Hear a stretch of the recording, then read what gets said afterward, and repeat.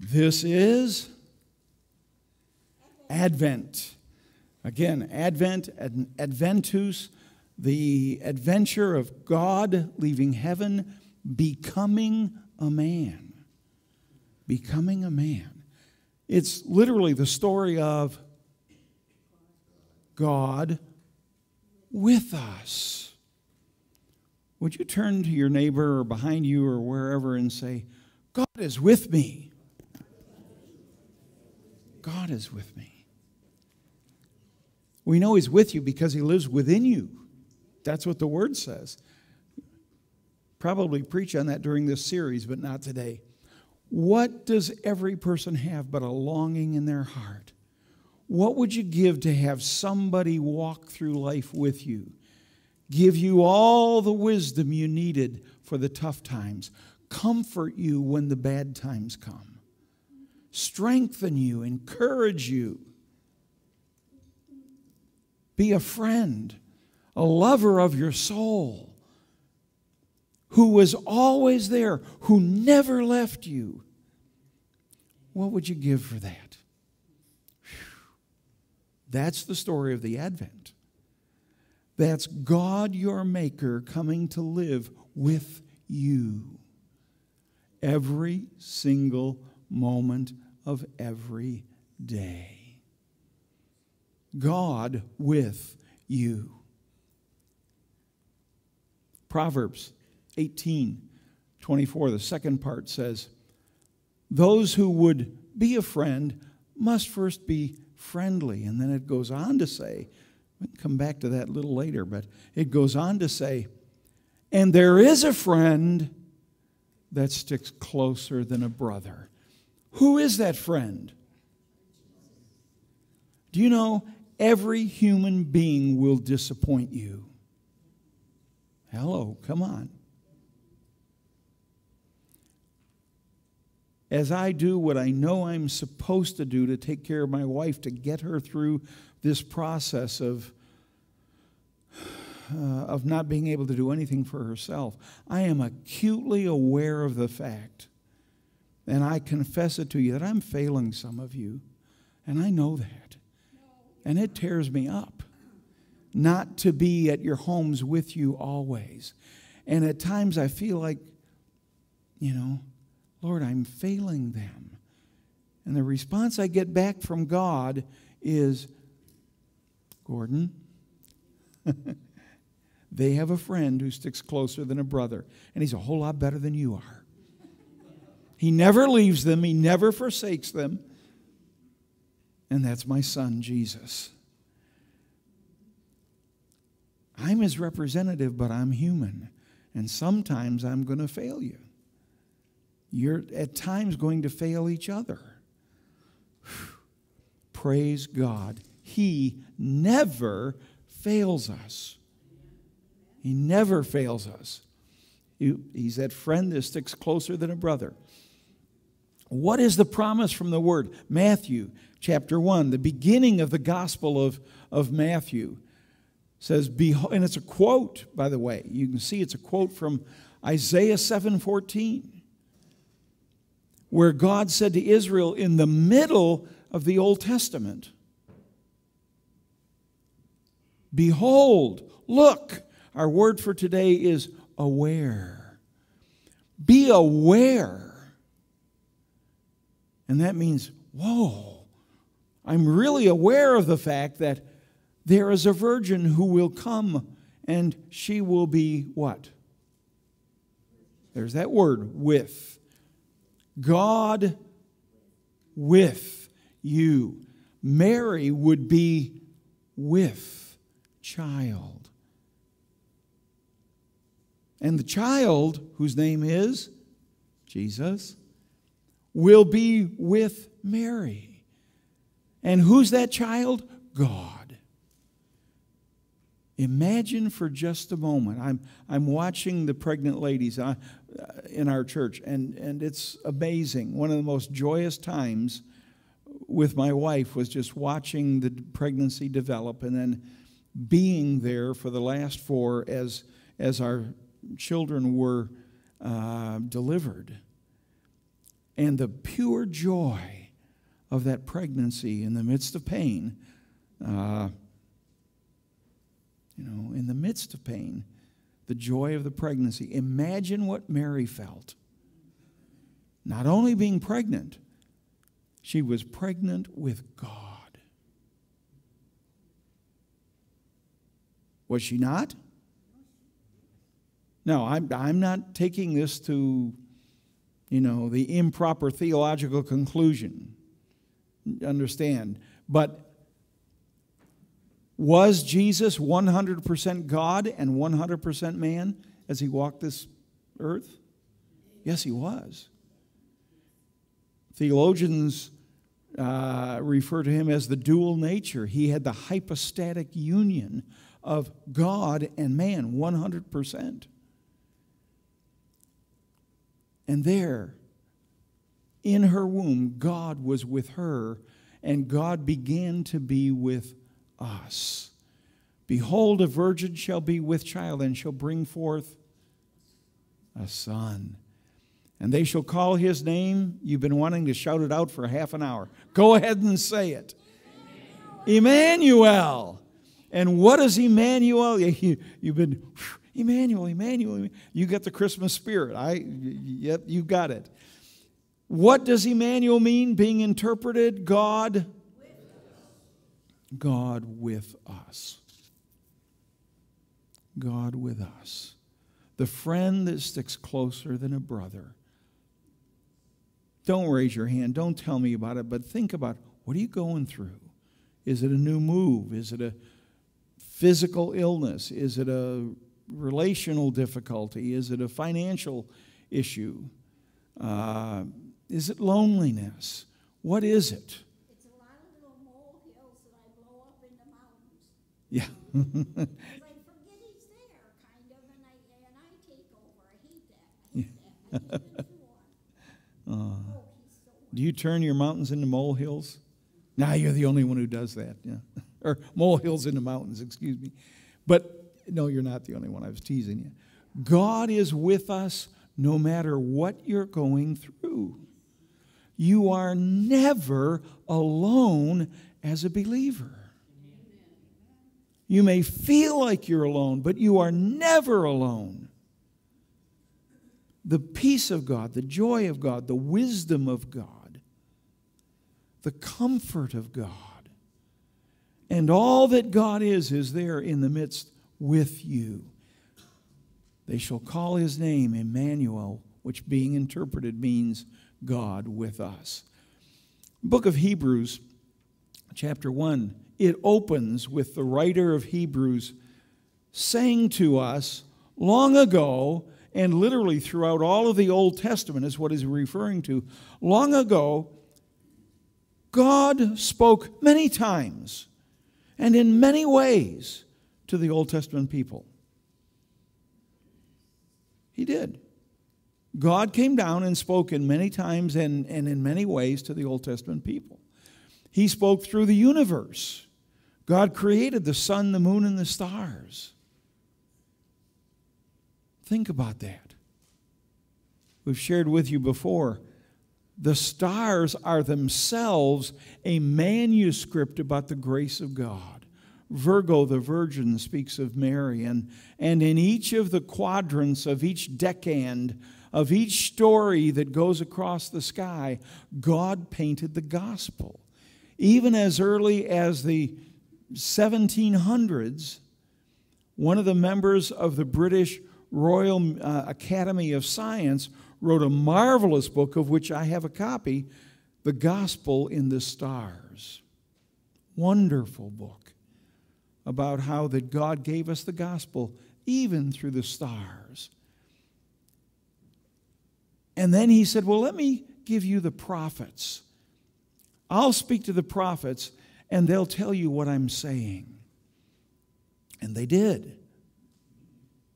And we have such major prophets, and we call them major or minor based on the size of the book, not the importance of their message.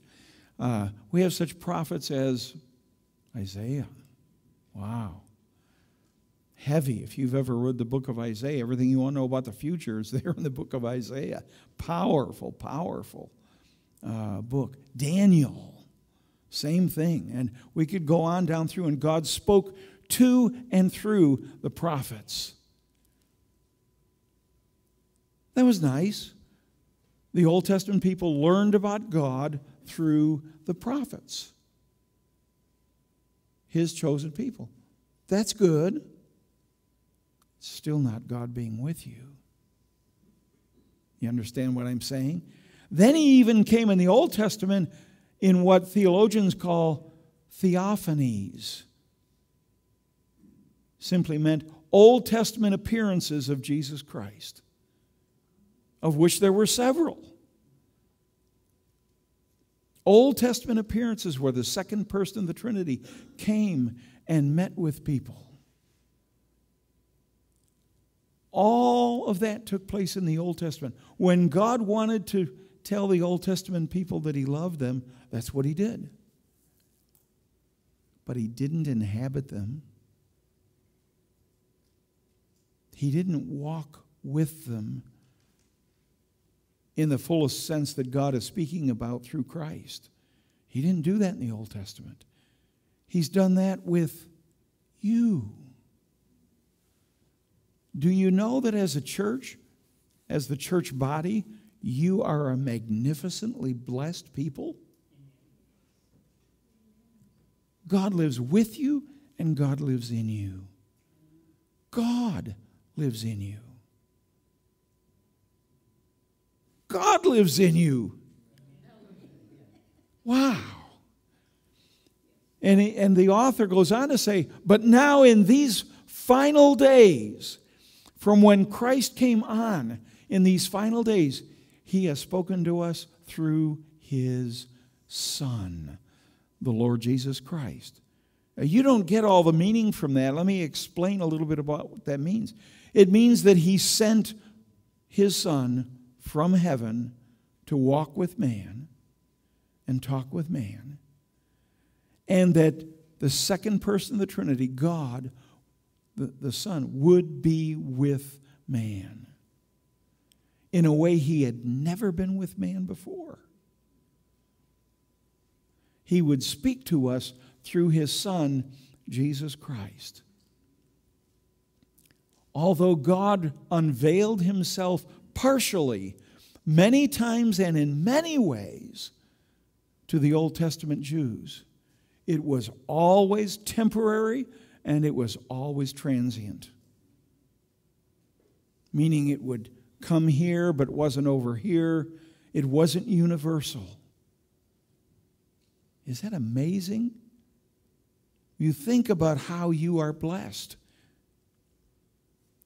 It was always temporary, always transient.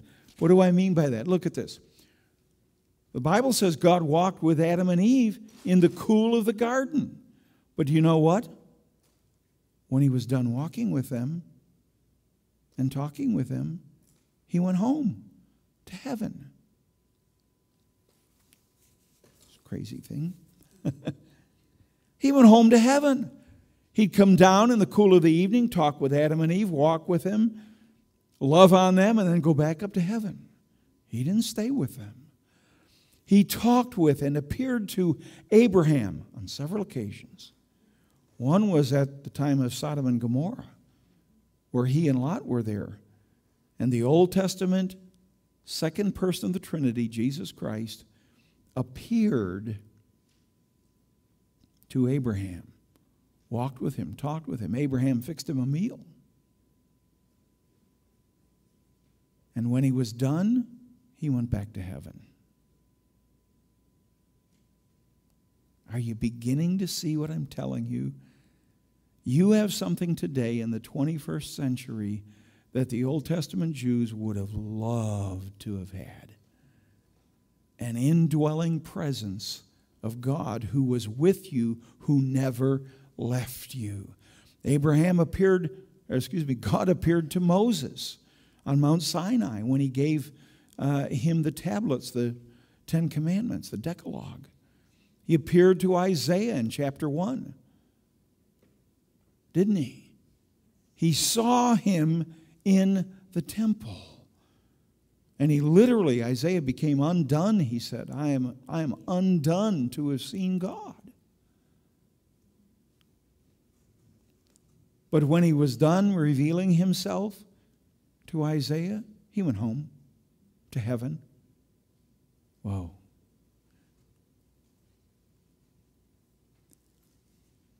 In the New Testament, God sent his Son, whose name is Jesus Christ. All right. And the Son became incarnate. That simply means he put on flesh. The book of Galatians tells us that God is a spirit, and they who worship him must worship him in spirit and in truth. So if God is a spirit, how did Jesus become a man? He became incarnate. The mystery of conception alone blows my mind. But then when you think of God with no human father becoming a human being within the womb of Mary, God becoming man. God dwelling with man. And so, putting on flesh, he became an infant. Imagine Mary and Joseph loving the Son of God. And then he went on to become an adolescent. Any of you remember your adolescent years?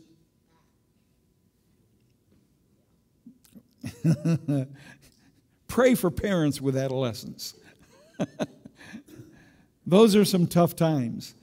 And you see that reflected a little bit with Jesus. As the family goes to Jerusalem and they lose the Messiah. Not for 1 hour, not for 3 hours, not for 1 day, but ultimately for 3 days. They lose the Messiah. And when they finally see him and find him, having gone back to find him, you know, parents, nobody's perfect as a parent, not even Joseph and Mary. And as they find him, they say to him, "Son, what were you doing?" And he said, "Don't you know I got to be about my Father's business? I was back in the temple." He was literally teaching the teachers of the temple. That's what he was doing at 12 years of age. And then he grew beyond from adolescence to adulthood. And at 30 years of age, he entered the ministry, began his earthly ministry. And it only lasted 3 years. And at the end of that period, after his death, burial, and resurrection, he turns to man as he's about to leave. And what does he say? Remember, he didn't do this with the Israelites. What did he say to them? This is part of the Great Commission. I will be with you. What's he say? I will be what? With you. There's that prepositional phrase that we've heard multiple times. I will be with you. Now and then when you're going through a hard time. I will be with you when you're lonely, but I can't be there all the time, you know. I will be with you always. Okay, was that just for that generation? I will be with you always, even until the end of the aeon, or eon is the word there in the Greek, means until the end of the age. We're still in that age. God is still saying to you and me, I will be with you forever and ever and ever. Under every circumstance, in every trial, forever, I will be with you. Matthew 28:26. Hang on here. He never fulfilled that promise to the Jews of being with them in the sense that he has with the church. Only to you and I as New Testament believers. Out of all the Hebrew names of God, there are Hebrew compound names of God. You shout out a couple of compound Hebrew names of God. You know them. Jehovah is the first compound. You take Jehovah and you put it together with other names and you get Jehovah Rapha, which means what? The Lord who heals. Or literally, the Lord my healer. Jehovah Jireh, the Lord who is my provider. What's that? Adonai. He is the Lord. He's our Lord. But one of my all-time favorites is this one. Jehovah Shammah. Jehovah Shammah. And it literally means, and it's first used in Ezekiel, by the way, chapter 28 and verse 35. He is saying to Ezekiel and to the Jews, finish up this temple. There was Ezekiel's temple. They'd built the tabernacle in the desert, and there was Solomon's, and now they're building Ezekiel's temple. And in the midst of Ezekiel's temple, the building of it, God turns to them and says this, marvelous. I'll bet they were thrilled. He says, when you finish building this temple, I want you to call the name of that temple Jehovah Shammah. God is there. In the midst of whatever you're going through, Jehovah Shammah. You're going through medical crises, one after another. Jehovah Shammah. The Lord is there with you. But the meaning of that would be that God would be within the walls of that temple. I'm so glad we're not constrained by that today, John. God's not just in the walls of the Portland Congregational Church or the churches in this community. What that meant to the Jews was when they walked out of the temple, they left God in the temple. The Shekinah glory of God was over the altar, and there God was. And if they wanted the intense presence of God, they had to go to the temple.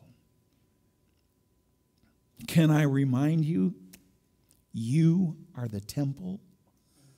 That's what the New Testament says. What? Know you not that your body is the temple of the Holy Ghost?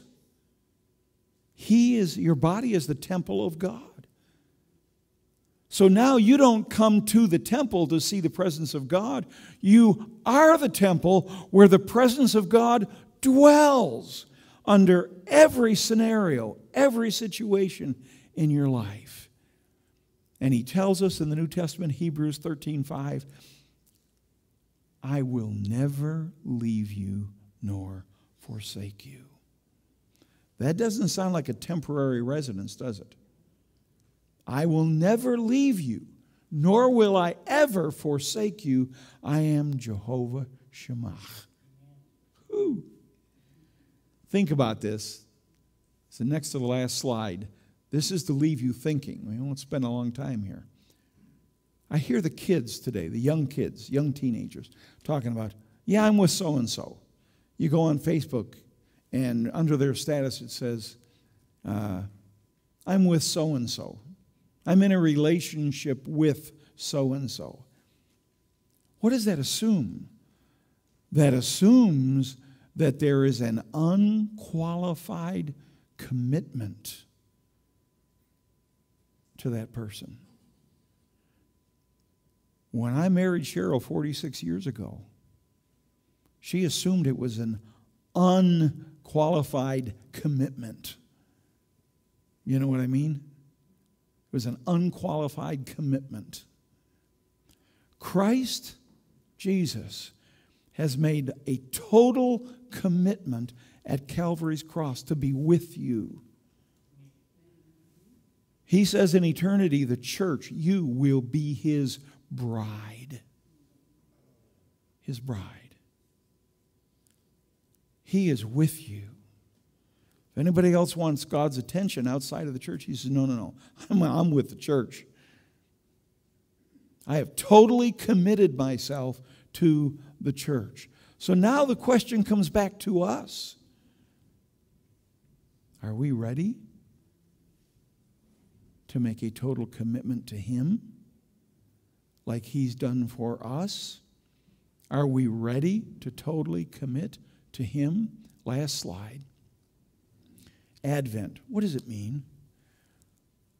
Literally, when you think about Advent, to the church it means preparation.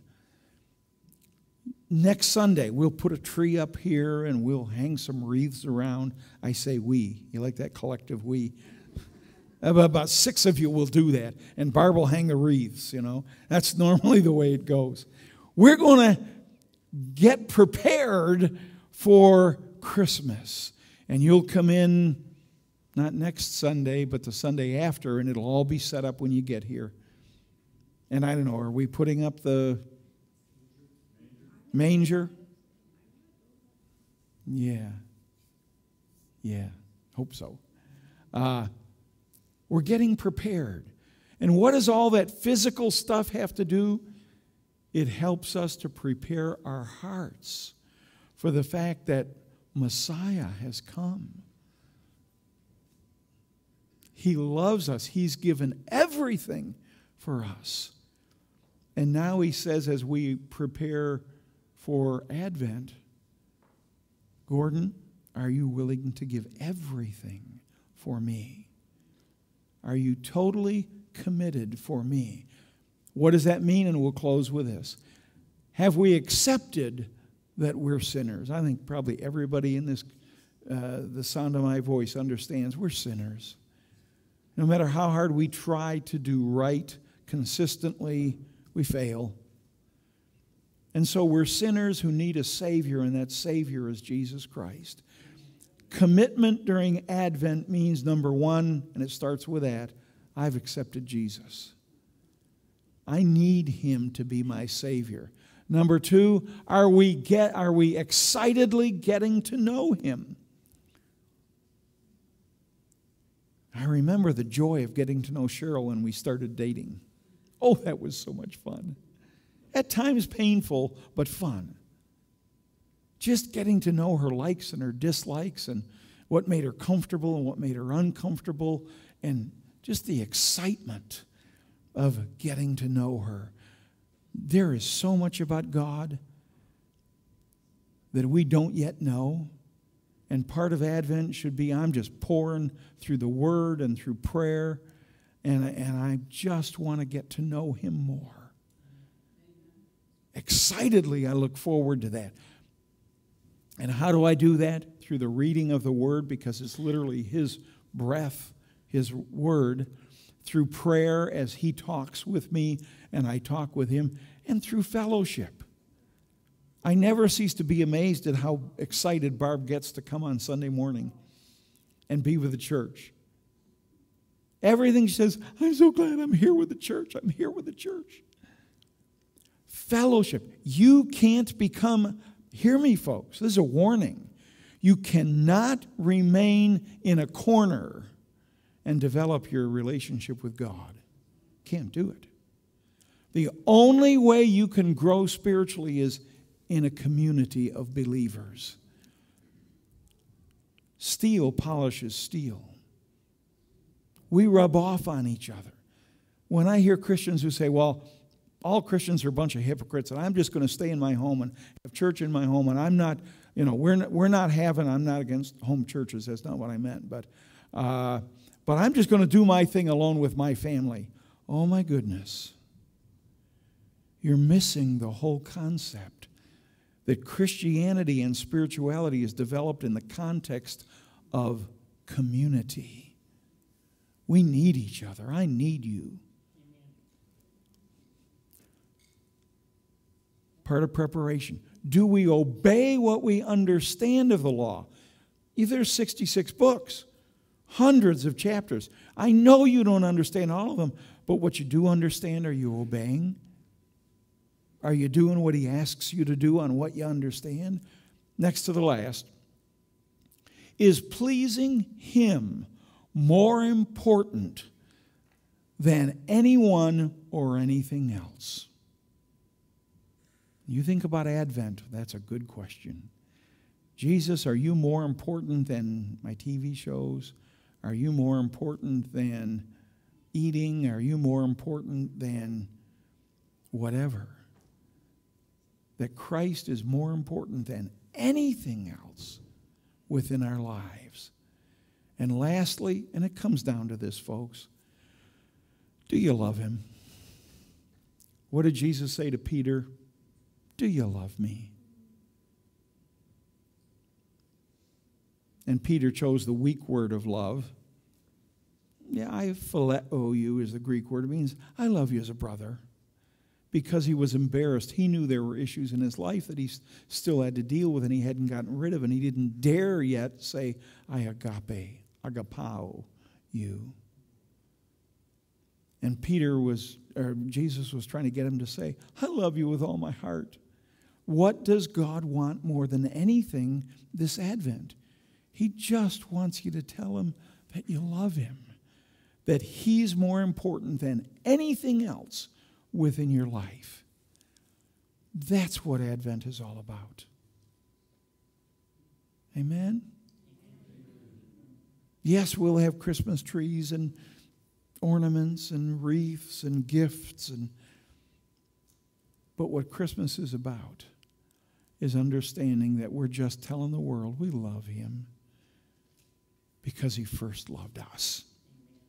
Amen?